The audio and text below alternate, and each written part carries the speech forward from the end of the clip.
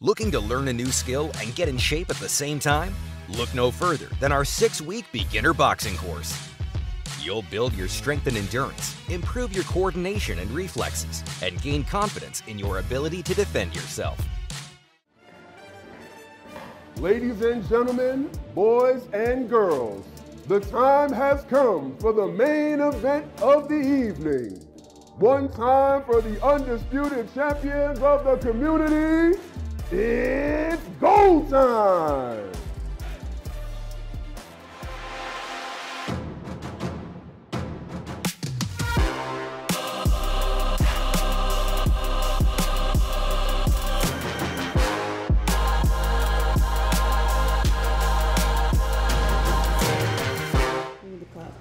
All right, everybody, in the corner with the champ, I got Serene Thin Elk right here. We're about to get it going. So in this corner with the champ, what we do is we do a little boxing. And you get a choice of hitting the heavy bag, or you can hit the concentration mix. What do you want to do? I want to do the mix. You want to do the mix. She wants to miss and then punch me in the face. I know that's what's going on. Hey, Serene Thin Elk, y'all. We out here. Let's go. 2, 3, 4. How'd that feel throwing those punches? How you feel? It felt good. Like yeah. So it taps into your inner like It this. does. I've never done it before. I was like, yeah. So that brings me to my first question. What's your street fight record then? Like 0. Undefeated. She's undefeated. She's never been beat. Never. Me and Zeus had an argument about that. He's like, no, I don't think that counts. Man, and he swore at me in Spanish. I won't say it, but it was bad. That's what. Serene. Yes. How accurate is your name when it comes to your personality? It's, what's really crazy is a lot of people, once they learn my name, I frequently hear, you're exactly like your name. And I'm like, I don't feel that way inside all the time. Right. But I do recognize as I get older that I think it is pretty accurate. My name actually comes from, my dad got sober when I was born. And so Serenity, the Serenity prayer. Nice. So he named me Serene. I know her, she's lying, but that's cool. She's sounds definitely, it was dope. Sounds good. That sounded, I felt that. Yeah. That was not true, but it was real.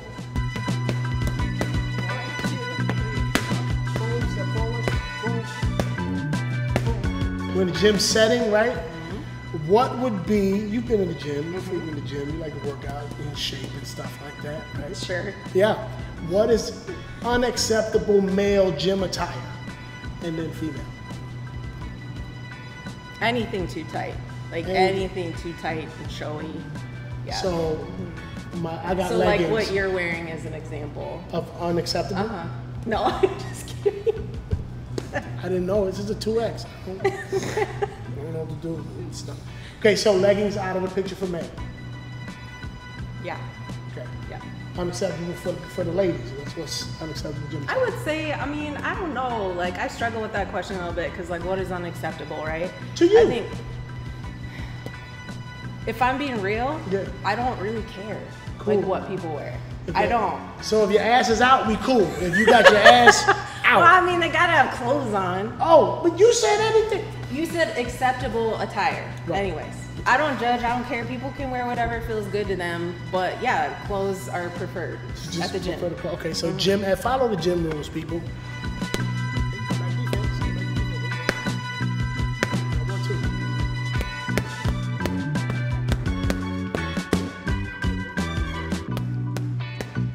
Gym rules. Okay, most important question.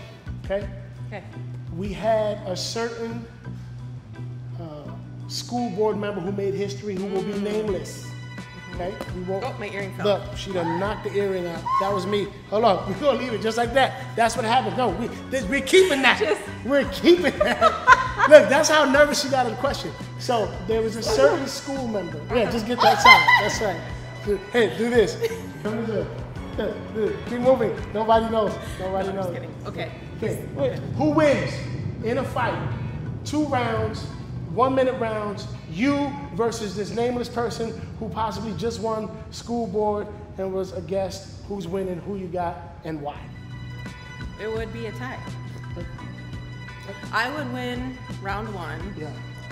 And then because I'm older than her, so Oh. I like went before her and Boom! something. I But like she's it. like next gen, so she would kick my ass in round two. So it ended And I in a would draw. support her. Well, not Yeah. to kick my ass, but Yeah. metaphorically speaking. Yeah, Yes. I like it. That was very politically correct. No, it's how I feel. She said she would knock your head off into the third row. That's why she's gonna kick my ass in round two. Only kidding. Thank you so much. I appreciate the time. This was fun. Now let's get back. Let's get into the ring. Let's get down to the nitty gritty. All right, let's jump in there. Get some heavy hitting questions. Okay. And you don't hit me. Okay, let's go then. All right, let's go. Why'd you do that? That makes me nervous.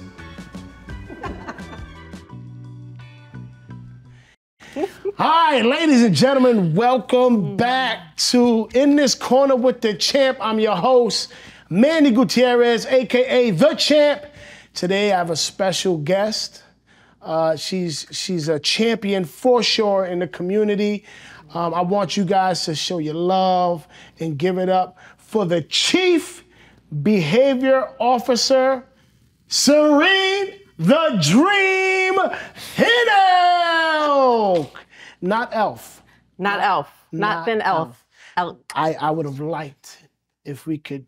Can we edit that Zeus into Elf? Let's put that. Fact check if it's really Thin Elk. Right. So what's up, girl? Just hanging out. I'm excited. I'm excited to be here. I'm so pumped to have you. Like seriously, we've talked about everything from the beginning of the belt. Yes. Like the thought of it, and then now look. Now we're here, and I'm jamming That's what's with so you. cool about it is just the evolution of conversations that we had, both loving WWF growing up. Yeah. And then one day I see you actually got a belt, and then just everything that's evolved. So yes. That's the funnest part is having a belt, and then people ask me why, and I'm like, why not? Why don't you have a belt? That's what I'm saying. And you used to Ultimate Warrior, right? Yes, Ultimate Warrior. She was the Ultimate Warrior, just so y'all. Yeah. So I know. She used to go around the house and shake the furniture. Yeah, and now looking back, I'm like, God, that was the worst cultural appropriation to ever exist. Yeah, who stole that entire thing? Like, what is going on? This white man. Anyway, Yeah. But at the time, I liked his energy, right? Right. And so my dad would take me and my brother to WWF. Let's go. And so when we went there, we'd get shirts, and then I got the belt. And so in third grade, for show and tell, like every week, I'd come and be like, "This is my belt. Right. This is my This belt." is And they're what I like, am. we know that's you. Again, the belt. But Who's taking bets? Tomorrow, Serene's bringing the belt for show and tell. Right. And so I grew up with lots of brothers. And so that was what my world was like, being around basketball and WWF and stuff like that. So So you nice in hoops? what's You that? can hoop? You can hoop? I used to. I don't know anymore. I haven't tried. That's a setup. I know a setup when I see a setup. That's a setup. It's like, I don't know. You want to bet on some money? I don't know. I'm not that good. Yeah. So tell me a little bit. How'd you end up in your role here at South Dakota Urban Indian Health? Tell me about that journey a little bit. Yeah, so I'm a addictions and mental health therapist, and I've worked in lots of different agencies, actually all over the country. And then the opening for this position came up. I was always a therapist. I was never a director or supervisor, and so I was like, I kind of want to level up my game. I want to or build new skills. And it was scary stepping into it. And I would say over the past almost 3 years, not quite 3 years, I have learned a lot the hard way. But also, I'm glad I did it because I think fear could have stopped me because I was thinking of all the things that could have happened. And indeed, some of those things did happen, and actually in really hard ways that I didn't anticipate. But truly, I have grown, like professionally and personally, because of those things. That's awesome. Yeah. Tell me a little bit. What was the challenges? Some of the things that were hard to adapt to from transitioning from just therapist. Now you the head of the whole thing, man. Yeah. There's so many layers to it, but one of them is when you work with your friends or former colleagues, the way relationships are both very strong but yet fragile at the same time. Sure. I feel like you can have a very strong relationship with someone and then something misunderstanding or miscommunication can happen. And if one person is really struggling in their life or not in a great place, their thoughts can brew, and right, and so there can be a rift. And I feel like I didn't really anticipate that because I have such a strong belief in repairing relationships, or when I do something that I feel was wrong, taking accountability and working through it. But there are some things that are just out of your control, and I would say that's one of the things I've learned the most, is that you do your part. You clean your side of the street up of what you feel you did. You don't take on extra stuff that people may be projecting onto you. And the only way I feel like to really know if you're taking on too much stuff is really good mentors and people who are objective and not just gonna hate on everyone else for you. Like, oh, they did this, they're not good. It's sometimes you need that, but really when in your professional realm, you need people who help you check yourself. For sure. But then also say, I think you're taking on too much there. That's not yours. Right? So you can go this far, do this much, and then you have to let it go. Yeah. So I think realizing that you can't always control people's responses, even when you have the best intention. Yeah. So you're a very proud Native American woman. You always have your representation, like the earrings today. I made those. He did. Don't fact check that. He didn't make them. No, I didn't. Yeah. I didn't make them. I tried. It was horrible. Anyway, tell me about your traditions. Like, what is your favorite tradition, maybe to celebrate? What is the one thing that, if you could teach somebody who doesn't know about Native American tradition, this would be the one you would go to? Yeah. So I'm thinking about all the things from ceremony to, family gatherings to celebrations. I think, so there's ceremony. Then there's like the Wachipi, which is more of a celebration. I think a lot of people don't know that differentiation. It is a sacred thing, right? Like there's a lot of teachings within that circle of known as the powwow, but for us, it's the Wachipi. So there's different ways to experience life. And I think in the healing realm, it's more ceremony and to ground ourselves and call our spirits back. And the celebrations, it's to celebrate life, which is through all the things that our people have been through. We need both of those things. But I would say the one thing I love about our life ways is that no matter what is going on, family is everything. I mean, it is everything, because if we don't feel connected to people, and again, family can be your own blood family, or it can be people that you love like family. For sure. But connection is healing. And so that's the thing I love about our people, is that we're, there is lateral violence and all that, but very generally speaking, really loving and really open-minded and non-judgmental, and belief and humor as healing. So those are the things I love. That's awesome. You talked about how important family was. And when I was doing Red Road, and they talked about all my relations, and I love, they said we're all connected, and I love that at South Dakota Urban Indian Health, you don't call them clients. No. What do you call them? We call them relatives. Yeah. Touch on that a little bit. Why that's important and how it ties into the family. Sure. Yeah, I think that, so at Urban Indian Health, we have our medical department, we have our cultural health department, behavioral health. And so our clinic is integrative care. So it's all about how do we look at the whole person. And a part of that is not looking at people as we are the ones that have the answers. Sure, we have tools, we have skills, medical knowledge, mental health knowledge. So those are things that we take pride in as professionals, but in terms of how we relate to each other, we don't want that power dynamic to overtake things where you need help, come here so we can save you, which our people have already experienced so much, where it's like, through all the years of government policies to say, like, we know what's best for you. Right. We're very much, let's build a relationship and figure out how we can help you. What do you need? Maybe it's case management. Maybe it's going into an EP to ceremony. So we call everyone that we work with, each other and the people that come through our doors, non-native and native, our relatives, because that's how we have to see one another. Is I think I've had experiences. My sister has an illness, and she very often was not treated well. Right. And so I think about all of her hospital stays, and I would want those nurses and doctors and to treat my sister like that was like their daughter or, their sibling. So, and what a way to project that connectivity. I think that's something we all can learn from, and we all should be able to, take hold to, because I think that is important. So in that realm, what are the biggest challenges you're facing right now? I know you're in a transition period here. So what are some of the biggest challenges? Yeah, so I am major transition. I feel like the past year has been, everything's like, whoop, you're gonna change almost everything in your life. So I'm gonna continue working for Urban Indian Health, but I'm gonna be living in Minnesota and working remotely in community programs director. Right. So our cultural health department is just growing and thriving. So we need a little more structure there for all the relatives that come through our doors and support. So I'll be overseeing that. And I think the biggest challenge is always just monitoring your own stress levels. When you make a huge decision in your life, we all have to make big decisions, whether it's about our relationships, whether it's about our jobs. We're always questioning ourselves, which can be healthy.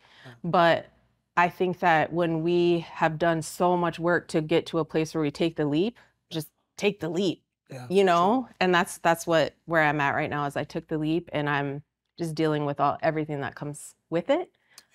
Yeah. So in that space, transitioning and growing, you're doing a lot of growing, and super proud of you.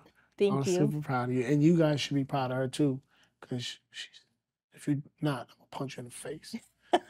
Just kidding. I'm not violent. Anyway, so what? How do you keep yourself learning? And what's keeping you awake at night? What's the thing that's like, I gotta get this done, or whatever it is? Tell me about that. Yeah. So I think I'll start with what keeps me up at night. I think it actually a lot of things used to keep me up at night a lot. And I feel like lately I have done really well with trying to just shift into a different space, meditating, listening to calming music, just to come back to myself, because I recognized I'm 41. I just turned 41. Get and it? 41. And so for me, I'm like, at this point in my life, do I need to continue just surviving and being worried and anxious? And like those things are going to be a part of who I am, because it's just my nature, I think, to worry, and because I care so much.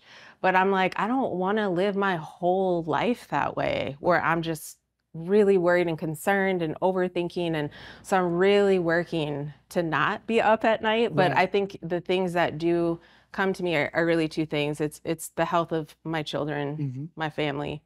I worry about my parents because they're getting older, and our family has been through a powerful, difficult, but healing journey. And to see them older is really so that keeps me up. And then obviously my children. But other than that, I feel pretty good. Good. Yeah. So as a champion, right? Oftentimes people, they focus on the belt. They focus on the accolades of a champion, right? What they don't see is the behind the scenes. What they don't see is the journey. What they don't see is the hard work and the failures that we go through as people to get us to this point. So what was one of the biggest maybe failures or losses, defeats you faced, in your career? My career. Or life, whatever works. Yeah, So I think I will say the hardest thing, when you go into the helping field, what you want to do is you want to help people, right? So through my career, I have lost a couple people that I worked with as clients, one to suicide and one to substance use. And when you connect with people and you follow their journey and you know their pain, and to know that it ended that way is incredibly hard. And I would almost veer on the side of traumatizing. No, for sure. Because of how much you open your heart to their path. And also, thinking, what could I have done differently, right? And replaying all that. But through the years, having to really, again, look at things that are outside of your control as a human being and a helper. And you have to look at your part, question yourself, but don't beat yourself up over it, So how do you do that? Because that's really tough. And for young professionals out there that are doing the work and making these connections, when you're sharing intimate details, right? These people are giving you pieces of their life, their spirit. Yes. Right? Yes. And then you're doing your best, you're giving all your energy to try to help, and then something like that happens, how, like, what are some things you used? What are some things you did to get through those times?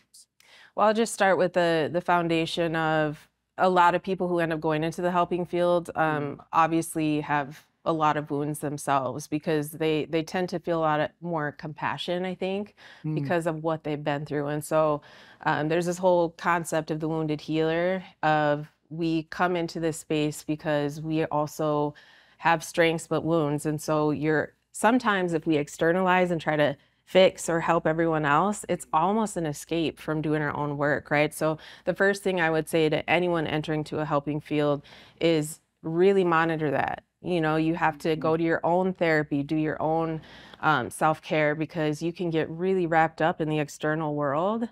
And then your identity as a helper and your self-worth becomes, if people are doing well, I'm well, right? Where we can lose ourselves in that. And it can lead to burnout. So I think really just monitoring self-care, taking care of yourself is so important. I think it's important that you even mention a lot of times people that get in the helping profession, they are wounded, right? And I got a quote from Tom, actually, from Urban. What's up, Tom? You good, B? Need you on the show? No, you get that. He said, you know, we always hear hurt people. You always hear that. But healing people heal people, right? And I love that quote because it's not healed people, healing people, right? So we're on our journey, we're healing, and it seems like in that space, when you start to get to that next step, you want to share it. Yeah, right? And so I think that was really, really awesome that you use those kinds of words and languages. So I already know it, but I want you to share with people like your favorite quote because I think it's really awesome. Yeah. And so if you can share that with us. I stole your phone. You threw my phone on the ground? I threw it on the ground. The disrespect. I did. And I was like, you know what? I don't even care. Hey. Do it. Well, I found it. Yeah. Okay. So the quote is, if you're not in the arena also getting your ass kicked, I'm not interested in your feedback. Let's go. Let's go. And we live in a world, right, where everybody has something to say, right? I know I've gone through it, right? Zeus, you've gone through it, right? So we go through all these things. Like me and Zeus, when we shoot the shorts, right? The video shorts. I'm walking around downtown or Sioux Falls, I got a belt and a guy with a camera following me, right? And people are like, what the hell, right? Yeah, what is that? And at first it's, what is all that about? And then like when we started releasing, you start hearing, why did you get a belt? Like, what did you do? And it's always, and then now it's curiosity, right? But being in that arena, like, tell me about that. Like especially when you're around other fighters, right? Is there a level of respect you see with people when they've been in the arena with you? And then how do you tell somebody who's in the arena to block out that feedback? How do you do? What are some tips that you can give them on how to block out the feedback from people who have never been in the arena? I think it's knowing just that you have to find your people who have been through it. That's what I did. I shied away from any type of leadership position, one, because of my own whatever. I didn't see myself as a leader, but I kind of kept getting pushed into it. And then I recognized, like, as an Indigenous woman, a Lakota and Nakota woman, that leadership looks different for me, the way I experience it. I know a lot of leaders in my family, and there were things that I saw because of the historical traumas and their own stuff, that I was like, I don't want to be up there in front of everyone telling people how to do things and what to do. It felt terrifying to me. Right.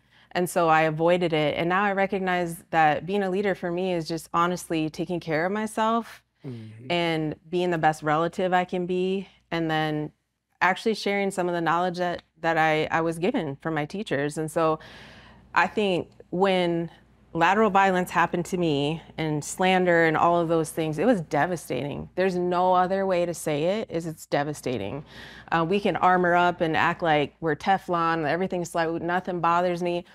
And that might be a stage in your process, but it's not sustainable. Right. Because you're lying to yourself. That hurts when someone attacks you, especially when it's someone close to you, or even when people don't know you, like they've never met you. Right. And they got some really weird or mean things to say, right? And so I think it's just exposure to it and then getting your support from people that have been through it. Like I've been there, you know, so support, and also tuning into how am I feeling about myself? Yeah. How am I actually feeling? Do I feel good? Am I in alignment with my own values? You know, because then you can stand up a little stronger, I feel like, when you are. And some of the things we talk about at Think 3D, in our Leaders Tomorrow course and things like, there's no such thing as too much confidence, right? There's arrogance, that's a thing, but too much confidence isn't a thing. Confidence is from practice. It's from putting in the work. You gain confidence from doing the reps, right? Getting through the life, being successful. So if I'm too confident, that says something more about you than it does me, right? Arrogance is, I have this false sense of confidence without putting in the work. I've never done anything, right? Right. Those are two very different things, but I think people want to bleed that in because it offends their insecurities, right? And if you're a person who stands out and has been through the shit, and you're like, okay, I'm still here, right? You're the champ. People who are maybe not gone through it, they don't like it. Yeah. Right? They don't like it. Right. So Right. yeah, so I'm with you on that. So what's something about you? We know you're the chief behavior Health officer. Comas and Yamas and the Yamas and Comas, right? Right. So, but what don't people know? If somebody who is familiar with Serene the Dream, what would they not know that maybe they should know? I think just some feedback I've gotten from people is that if, I don't know, they know a little bit about my work, or if they heard me speak, they assume I'm one way, like I'm just this person who's just constantly all about healing. And it's like, yeah, that's true. But I'm a Gemini, and I'm like very much a Gemini, where I have this part of me that is very much grounded, but I also like to travel, I like to explore, I like to go out to dinners, I love to experience life in these ways that some people might say is like, I don't know, fancy or escaping or whatever. And I'm like, I just love to celebrate life. And so I think I have a duality about me very strongly, but yeah, I don't know, maybe that's something that people wouldn't know about me. So, wrapping up here, as a mom, you have 2 boys? 3 boys. 3 boys. 3 boys and 1 girl. 3 boys and a girl. What are the 3 things that you would leave with them, with your children, to take with them, to lead them through the life, that if you had to give them 3 beans, right? These are the 3 beans that they can always fall back on, what would it be? The first one, it was a quote I had read many years ago, and it related to me, and I try to teach this to my kids, is give your children roots and wings. I feel like the roots are our culture, and that's our ceremonial ways. And then the wings are, as a parent, I have no control over your path and honoring what you choose. Am I gonna talk to you about stuff when you go out? Yes, but that thing of like grounding you in your spirit and your culture, but also you have your own path, and I honor that, so like the roots and wings. The next thing would be the importance of family, that my children take care of each other long after I'm gone. That's important. And then the third thing would be just to remember that their ancestors are always with them, and teach them signs and ways that they can feel that and walk with that. That is awesome. Well, I am excited that you're here. I'm glad you stopped by. You did me the favor. I'm excited for the next part of your journey. I'll be watching, kind of like a creepo in the back, just like this. Watch. Just watching over the back. But thank you, guys. Thank you for watching, tuning in. Do the click, link, subscribe, like that thing. Do that thing. Give it up for Serene, the Dream Thin Elk. We're still fact checking if it's elf, but we'll figure that part out. All right, we'll see y'all.